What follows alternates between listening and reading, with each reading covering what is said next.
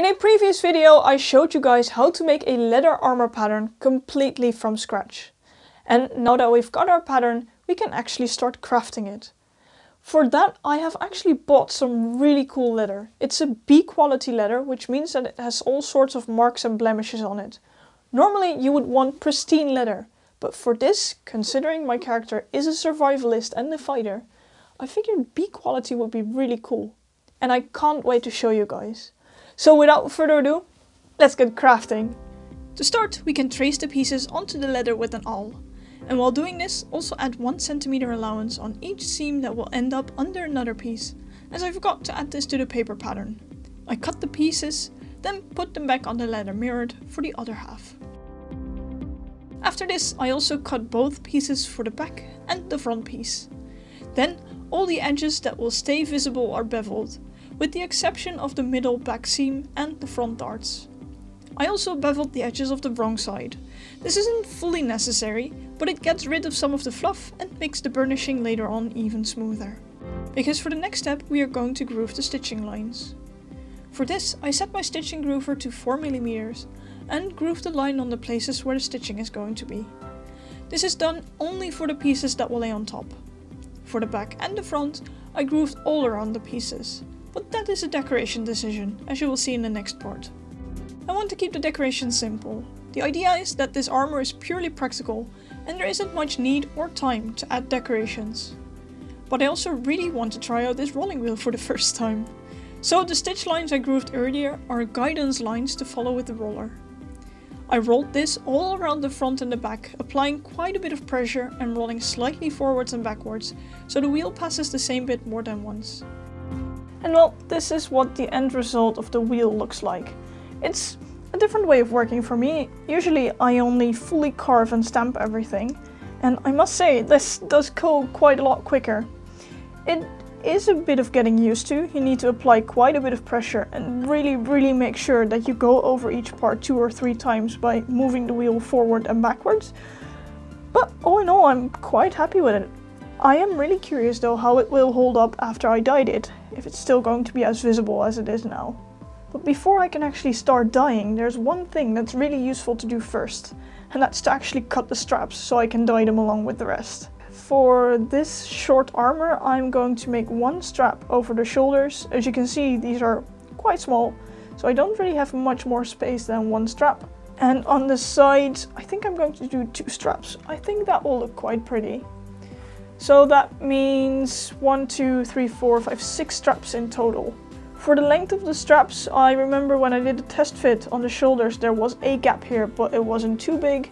So I think if I have the strap overlap 3 cm on this side, I think a strap of 8 or 9 cm here should be more than plenty. Which means that after this I'll have to measure the length of the side straps and then we can get to cutting them. It turned out the side gaps were about 2 cm. So including overlap I made all straps 9 cm long. For the width I realized a problem. I hadn't ordered any buckles yet, so I didn't know the exact width. But after a quick webshop spree the buckles were ordered. They are listed as having 16.5 mm inner width, so the straps can be 1.5 cm wide. I do want the straps to be slightly decorative, so I made a template and used this to cut the straps. After the first 2 straps I made a small change of plan, as the straps did look slightly short for the sides. So I made another template that was 2 cm longer and used this to cut out the side straps. To my big surprise, a package with buckles came in. This means I could finally also make a template for the buckles and cut these as well. After cutting the leather, all the edges were beveled to make them look even nicer. Before I dye everything, I want to punch the holes that the buckle bit goes through. For that I've made a mark on my template, but I don't know if this 1.5 cm is too much or not enough to have this buckle part go through. So I made a small mock-up template, and with this we can check if my measurements are actually correct, if this is enough or too much to have the buckle bit go through. The idea is that when you have this hole, it is slightly bigger than the width of the buckle part itself, because if it would be super tight, you can't actually open up the buckle all the way. So you want it to be slightly bigger to make sure that the buckle can easily move up and down. Well, it seems that that is the case here, So it's definitely not too small. And I think it can actually be slightly smaller, considering I've got a gap of about, would it be 3 mm here? Then again, the leather will also add extra thickness. So you know what? I think I'm just going to keep it this 1.5 cm. I can now use this template to make markings on every part where the buckle attaches. I'm not yet going to punch all of the holes that for the strap parts that go through here. I'm only going to do that after I'm done dyeing. After marking the holes with an awl, we can grab a proper hole punch and punch all the holes on the straps. Then we make it complete by cutting between these holes so we get an elongated slit.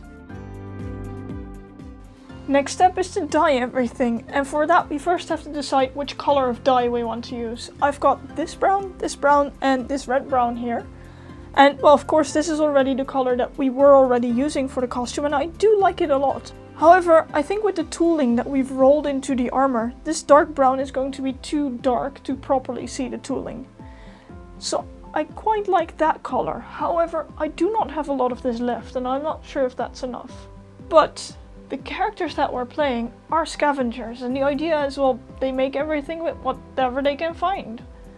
So I'm now thinking, how about if I actually start with this color, and if I run out, I can always continue with that color. You know what? Let's do that.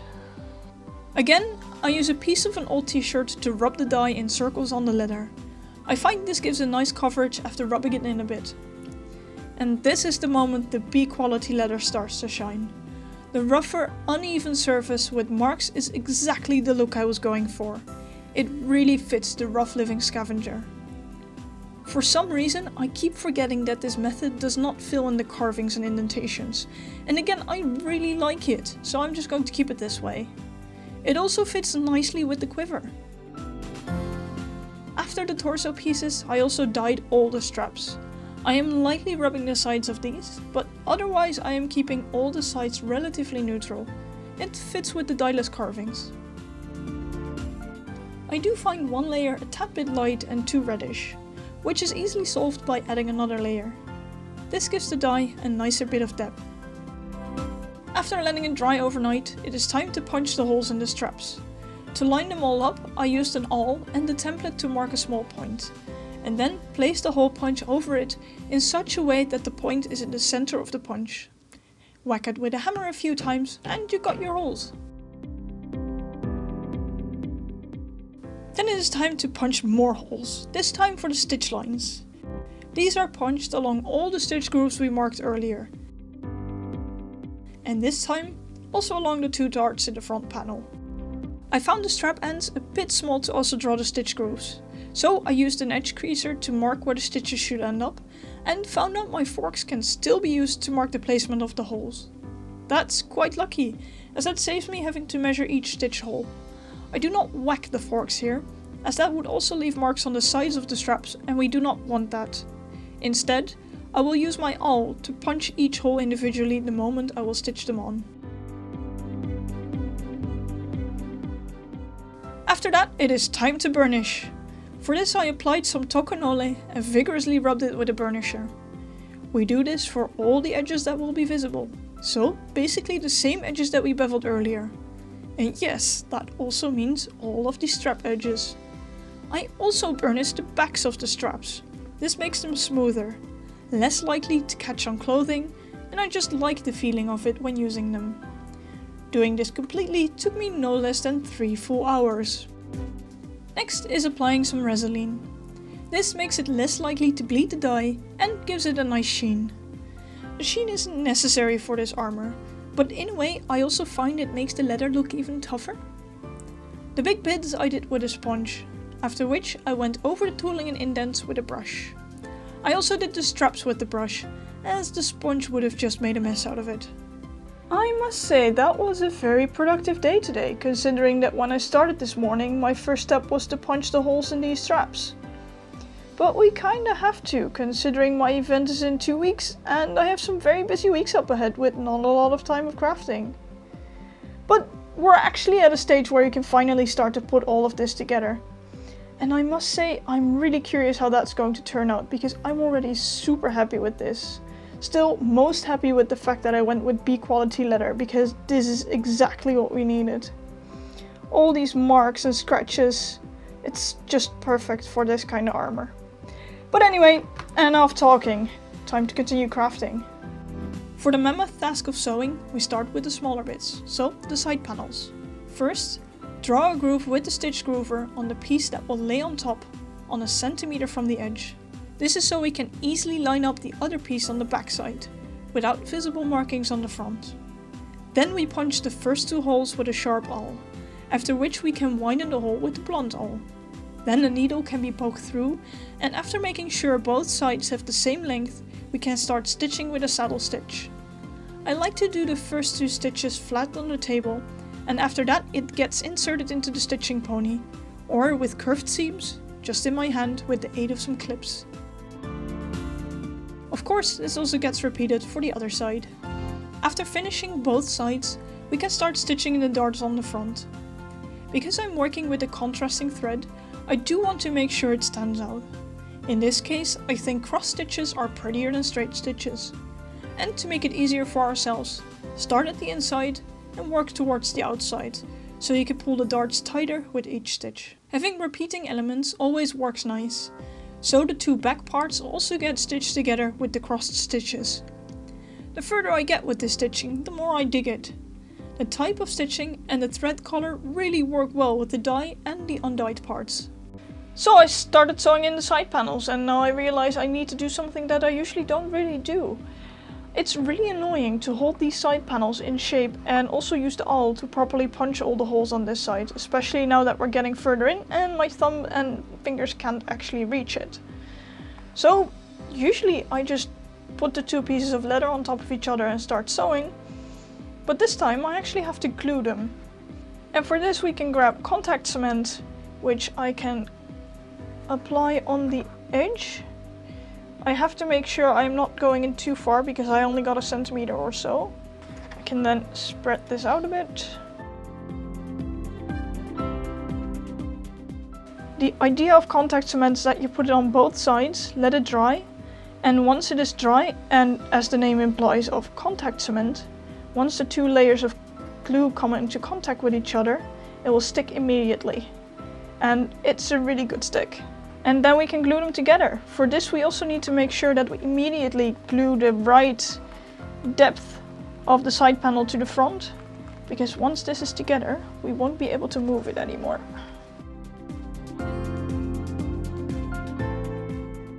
Something like this. Now I need to hold it for a bit, and then we should be able to just let it go, and then we can sew all through it. After the glue has dried, we can continue stitching in the side panels. This really makes it come together, and it actually starts looking like the final thing. When the body is done, we can attach the buckles. But before we do this, we can sew in the buckles themselves. As it is only 3 stitches, I stitched the same bit twice. We can repeat this for all 6 buckles. Then we can attach them to the body. The exact placement was a bit of a guesstimate, but for the part with the buckles, I made the end of the leather part of the buckle strap line up with the edge of the leather panel it was attached to. After that, it can be stitched all the way around. Before we can sew on the buckles on the side on the back, we have to determine the placement. And considering the front has 2 panels here, I think it's the nicest if either buckle ends up at the middle piece of that pattern, which will end up looking somewhat like this, and I think that will be really pretty. So what I'll have to do is measure these distances and make sure that this buckle ends up in the middle and that this buckle ends up in the middle. So let's do the measuring and then we can sew these on.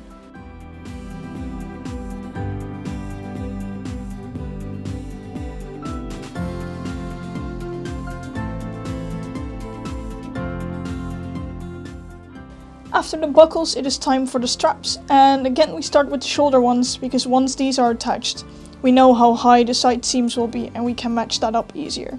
As we said before, I'm going to use the shorter straps for the shoulders and the longer straps for the sides. So for the placement of the shoulder straps, I have thought of a distance of 2 centimeters here. And the idea with straps like this is that it is the middle hole that's on the buckle when it is on the intended width. So I can just grab this and place this roughly on where the middle hole would be. Now, of course, I have to duplicate the placing of this strap on the other side. So for that, I'm going to measure what's going to be a nice distance to use. What I see is that the distance from the middle bit, so where it's the widest, is a nice 2.5 centimeters from the edge. I think I'm going to use this. So I can line this up, 2.5, there we go. And then I also have to make sure that it's somewhat in the middle. So that means that this is the placement that we're going to use. And now that we've punched our first hole, we can just repeat the steps that we did previously. So I just did a test fit by attaching the shoulders together and putting it on, and then holding the sides closed with my hands. And then, just as I was already thinking, I realized that I can't put these straps in the middle hole because then this gap will still be too big. So the straps actually need to be 2 holes smaller than that, so on the one smallest hole. And that's the thing with these adjustable straps. I mean, it's adjustable, so this isn't that big of a problem. But anyway, about attaching, I think I'm going to attach them at this distance from the edge. And that means that the stitching line across will be about 0.5 centimeter from the edge. And as for the height, well, I mean, there is some slack in the straps. So I think I can just put both of these in the middle of these pieces. Now let's see if I can mark this hole without punching through the table. It's probably difficult to see on camera, but there is a dent in here and a dent in here. I can at least see them very well. Now we replicate these marks for the other side and then stitch all 4 straps on, just like we did for all of the other straps. And these 4 straps are the last of the in total 12 straps that needed to be attached to this armor. Which means that after this we are done. The armor is finished. I really like the way it fits. The patterning at the beginning was a bit of a hassle, but fully worth the result. I think that this armor will be one I can have a lot of use of. It is relatively neutral and very functional, as it doesn't restrict any movement. The simple design and decoration, combined with the ruggedness of the B-quality leather, gives an armor that fits nearly any character I play. Which doesn't mean I won't find an excuse to still make new armors for every individual character. And with that, thank you all for watching, and see you guys next time.